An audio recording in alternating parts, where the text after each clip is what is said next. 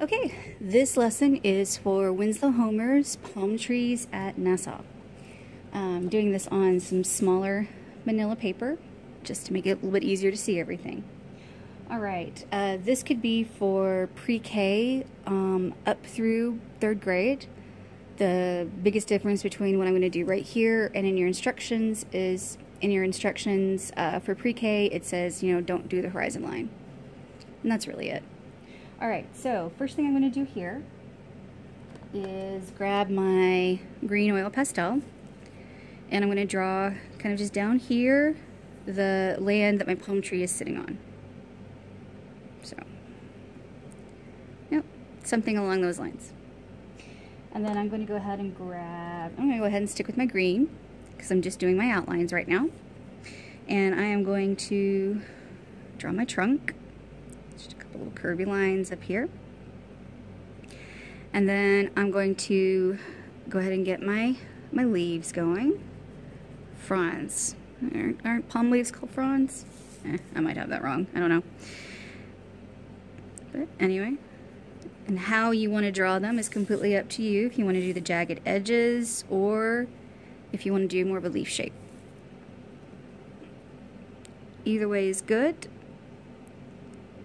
Go with what works for you. Like I always ask my students, does yours have to look like mine?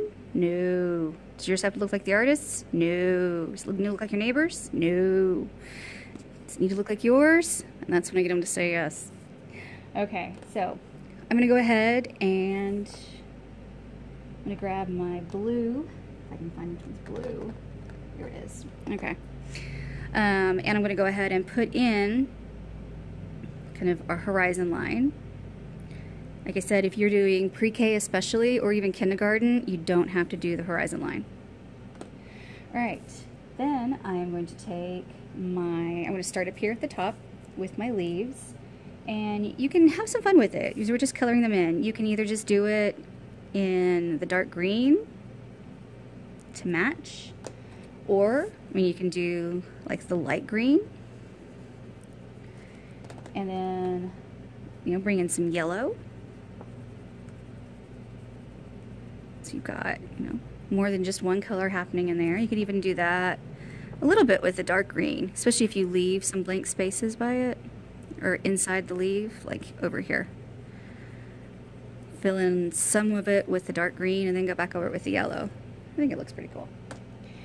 Alright. Let me do these two real fast so I don't obsess about it and you're like, but I didn't do those two. Okay, I'm going to go ahead and go back to my brown and just do the coconuts real fast. I'm going to take a little bit of black and just kind of outline them a bit. There you go. You don't have to do that part.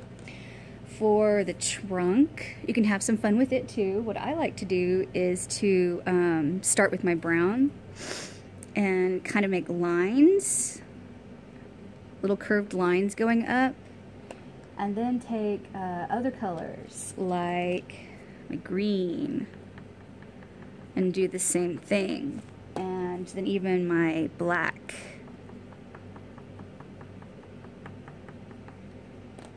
You could actually even take little hints of red in there. And then what I'll do at the end is I'll take my brown and then just kind of lightly fill in what's left.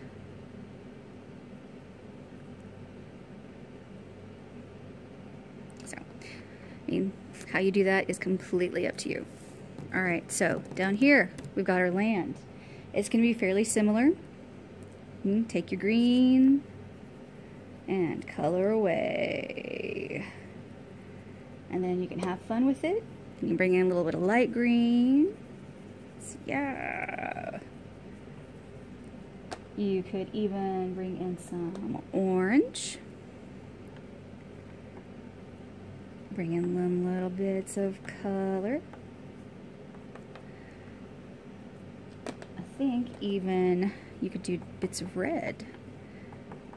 So you've got some parts that really stand out. And some of your kids will just completely smash all that in with dark green or, you know, whatever, and that's fine. It's their picture. Okay, so now if you are going to do some water, what can be kind of fun is if you take your, you know, you should have like a dark blue and a light blue. And what you can do is color in a little bit here. You know, kind of do some darker back here. And almost kind of lighten it up as you're coming in. And then take your light, start coloring on top of where that dark blue was, so that they are kind of mixed together. And then as you come down, it just turns into that light blue. And then you can even go lighter as you come in. If you want to get really fancy, you can even break out your white oil pastel and kind of do a little bit down here, and even just some marks out here for like the surf and stuff. The white's also really pretty for blending some of that blue together. See? I don't know how well it's showing up, but there you go. Okay, you just have to remember to actually give it a quick rub and clean off your white again. Okay, so for the most part, that's all there is on the oil pastels. Now for the watercolor part. And what you're going to do with it is you're going to put a lot of water kind of right here in the lid. And you can do this two ways. If you just want to take the water and just kind of paint on your paper first,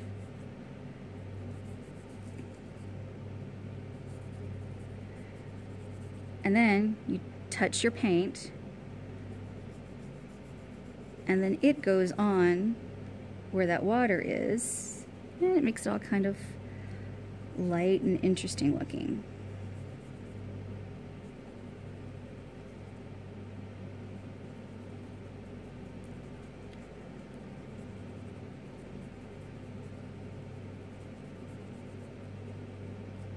And I know one thing that Lori says to do is to take a paper towel and to blot it. And she says that makes the clouds. That's up to you if you want to do that. Another way to do clouds would be just take your white oil pastel and do some little fluffiness there, and the watercolor will go around it the same way that it does all the rest of the oil pastel. You can see there? So, two ways to do that. The other way would be to, again, get some water here in your lid and then just dip your brush directly into it. Dip your brush into the paint and then put it right back into this water. And then this water is what you would just put over here. Either way, the idea is to get just kind of a light wash of color there in the background. And you could even add just a touch more blue to it and come down here on top of the water and just let it get in any of the places that you did not fill in. If you do all of it, then, you know, don't mess with that down there. You could also do like the green or the yellow and do a wash down here if you don't want to just color in with your oil pastels. But yeah, that's completely up to you. So this is our Winslow Homer for the lower grades, and I hope you had fun with it. If you have any questions, just let me know. Thanks!